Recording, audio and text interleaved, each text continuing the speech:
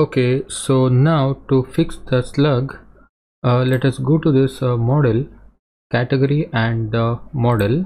Okay, we have the class category here and we have a slug field here, right? So here this should not be models.char field anymore. It should be slug field. Okay, slug field. Okay, save this. Since we did the changes here, that's why we first need to make migration. Let's say python manage.py make migrations. Python manage.py migrate. Okay, these two commands we need to run whenever we change or whenever we do anything to the models. Okay, so once this is done, let us go to this admin.py file. Okay, here let's make a new class called, this is category admin.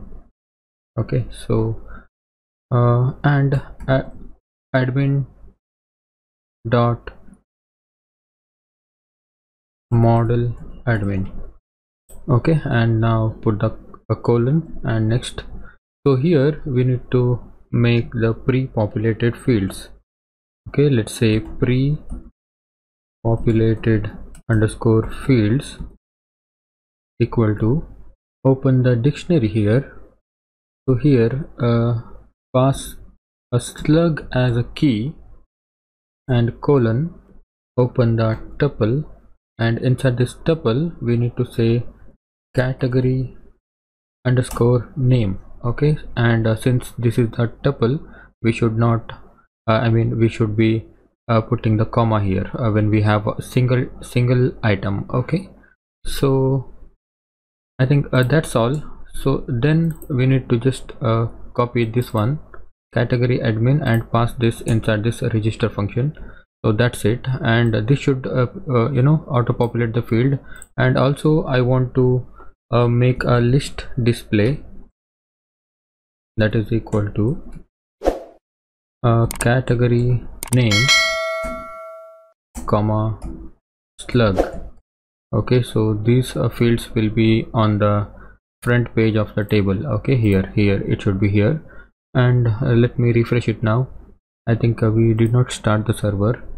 Python manage.py run server. Okay, refresh it now. Alright, so this list display is working, and let me go inside this. Okay, so there is no changes here. And when we add new category, let me write a t-shirt. Okay, see t-shirt. So it is automatically generating the slug, right? So this is why we want to make the pre-populated fields. Let me do this t-shirt, and this will add, instead of this space, it will add one hyphen. Okay, so that's how it works. And let me add some description here. This is test description. Any description you want to give, you can give, but I just want to go with the test one. And the next category, this is t-shirt, right? So that's why I'll just put this t-shirt photo, save it. And let us add 3 more categories. This is just shoes, and this is shoes category.